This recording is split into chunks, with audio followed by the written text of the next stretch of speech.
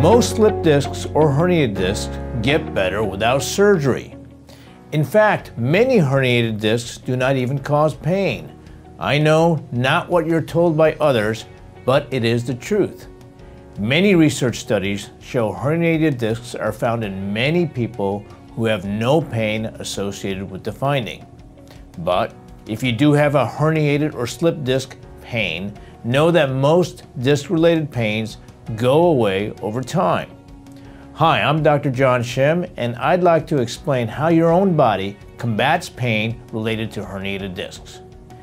If we review how herniated discs happen, the most simple way is to use the jelly donut model.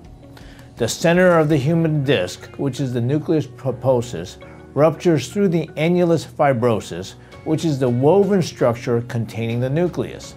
The nucleus, which has chemicals as well as a mass, irritates the surrounding tissues, including the nerves. This is like the jelly coming out of the side of the donut. To be more specific, the outer structure, the annulus fibrosus, is made up of cross-linked woven fibers that crisscross and are tied to each other, thus holding the center jelly or nucleus pulposus. The cross links of the fibers may break, allowing a separation of the fibers, and the nucleus can then push through that break.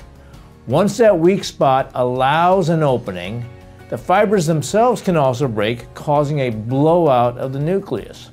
The nucleus material then causes an inflammation of the tissues and the nerves, and the mechanical pressure of the jelly-like substance also compresses the nerves and the tissues. This causes the pain signals, numbness, and weakness. Ouch! So, how does the body fight off the pain associated with the disc herniation? The human body removes any foreign object by activating special cells called macrophages and monocytes that attack and destroy the foreign material. To use another analogy, these cells are like small Pac-Men that chomp away at all that stuff. To the body, a herniated disc, which is the nucleus pulposus in the wrong location, is considered a foreign object. The macrophages and monocytes Pac-Man away the nucleus. In addition, the larger disc herniations tend to have the most water content. With time, this disc piece will dehydrate. Over time, the disc herniation is removed and shrinks back so it no longer irritates the nerves or the tissues. The body also heals back the tear in the annulus and reties the annular fibers. That healed annulus is now associated with a scar, and though it helps hold the nucleus back into its position, it is a weaker area and it has a small but increased chance of re-rupture. The disc will continue with the natural dehydration process and will bulge over time. That's why if you get serial MRI studies of large disc herniations, you'll see spontaneous regression of the herniation and longer term the findings of a disc bulge. The most important thing you need to know is that the body does have its own way to remove disc herniations. If you're patient enough and do not have major nerve issues that require surgery, most of the time the body does remove the disc herniation on its own. That is the reason why many people will have disc herniations or bulges on MRIs, but no pain.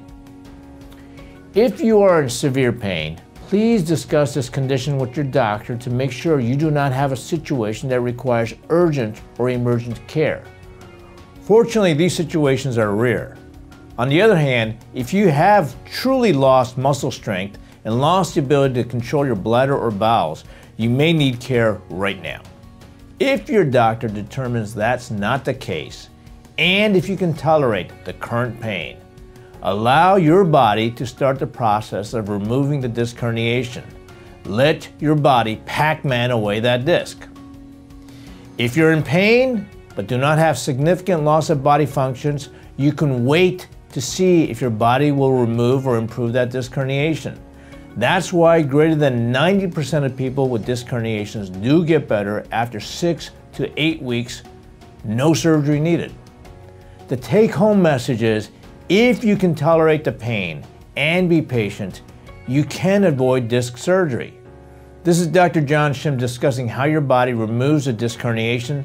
If you'd like more information about similar topics, please subscribe to our newsletter or our YouTube channel. Thank you.